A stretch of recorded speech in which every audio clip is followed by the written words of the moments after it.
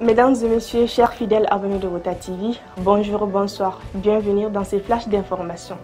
Juste avant de rentrer dans les profondeurs de nos informations, je vous propose de suivre les titres avec moi.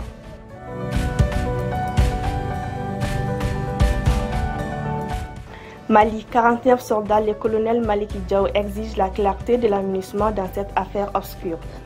Lutte contre les groupes terroristes au Mali, Vladimir Poutine réaffirme son engagement. Multiplication des attaques des l'EGS au nord du Mali. Le général Al-Hadji Gamou demande de l'aide pour les populations meurtries. Tournoi Ifoa, les Lionceaux s'inclinent devant le Mali et terminent deuxième du groupe.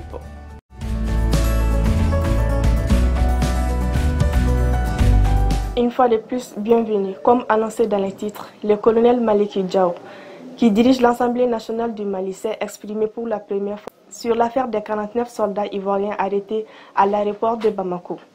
Parlant des soldats suspects, il réclame à l'amunissement de clarifier désormais ses missions.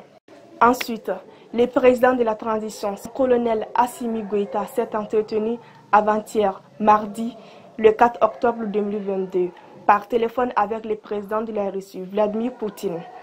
Le président de la Fédération de Russie a évoqué au cours de cet entretien la coopération bilatérale entre les deux pays. Les deux dirigeants ont également partagé leur volonté de renforcer la coopération russo-malienne dans les domaines de la sécurité, de l'agriculture, du commerce, entre autres. Il a été notamment question entre les deux chefs d'État du blocage des engrais destinés aux pays africains.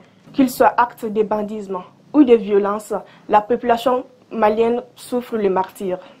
Des habitations, magasins et installations privées sont pillés à chaque occasion par les malfrats qui n'hésitent pas à ôter la vie des personnes pour un simple engin à deux roues.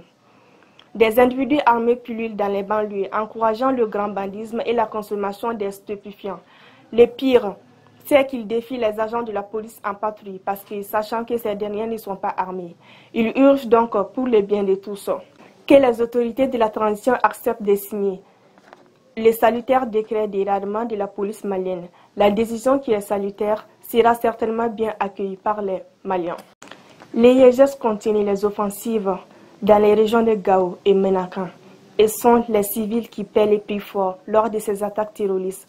Le samedi 1er octobre 2022, le Conseil supérieur des Engadas et alliés, dans un communiqué, invite les autorités, les bonnes volontés et l'ensemble de la communauté internationale à venir en aide à ces personnes meurtries pour d'abord aider à les mettre en sécurité et ensuite assurer la satisfaction de leurs besoins.